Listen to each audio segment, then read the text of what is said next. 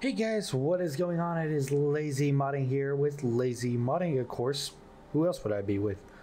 Well, today we are actually going to be talking about a certain mod that for some reason is called Bale Texture Changer. So, you know what? How about we get started?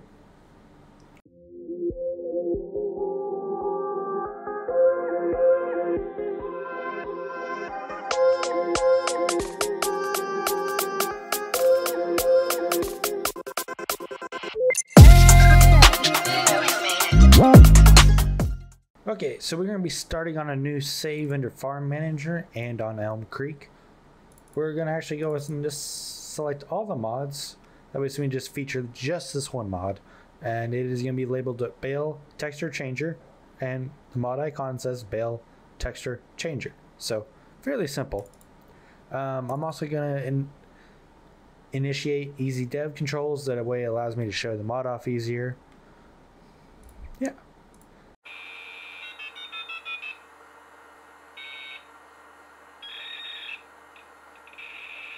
Alright, so first thing we do, as in most examples we do, is enact intimate domain by buying all the farmland just for this. All of it. You know, why not, right? Okay, so if we are actually looking at things right now, it doesn't really look like there's anything too special going on. But if you download this mod and you do not alter the key bindings, if you press Alt and B, whoa.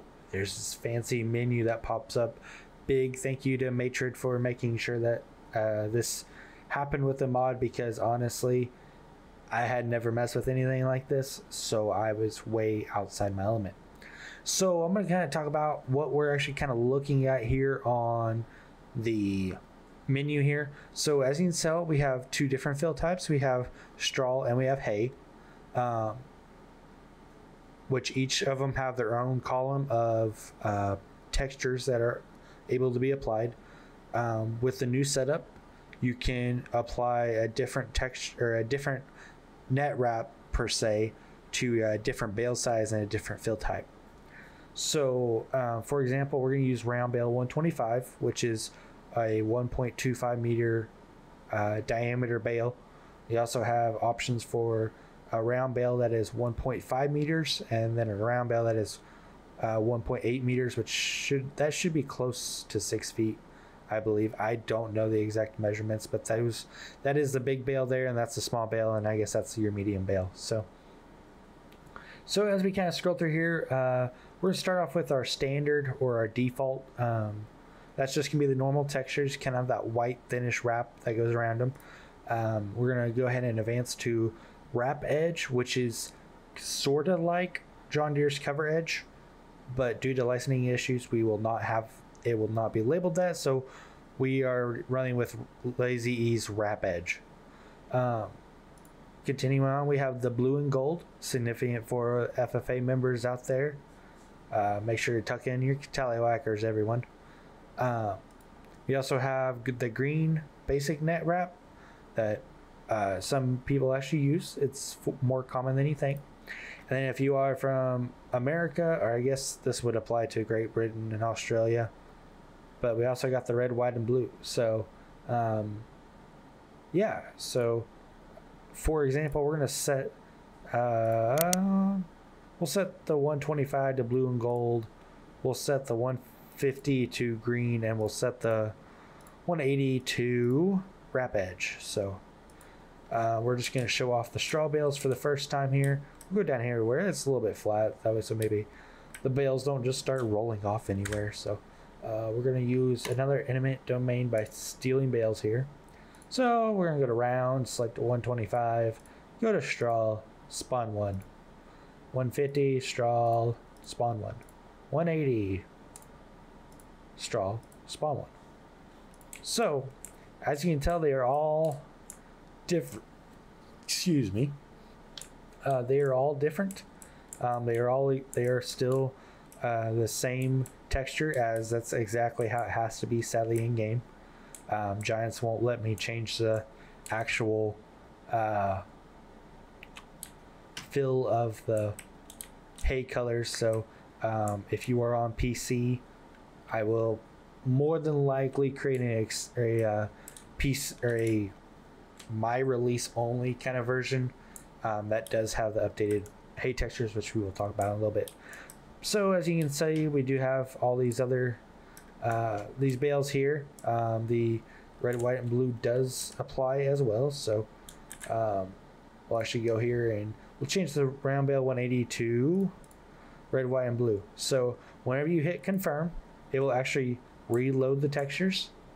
So whatever size or whatever bale size you were loading here, so we were messing around with the round bale 180, that will change the red, white, and blue. So it changes all the bales if they're that size with that fill type.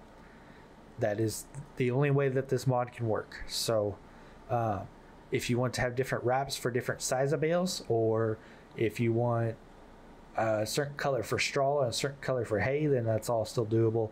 Just do know that if you go to switch a texture here, it will change all the bales of that fill type and size. So, and once again, if you guys do have a custom size baler that produces different size bales than what the base game bales are, this mod will not work.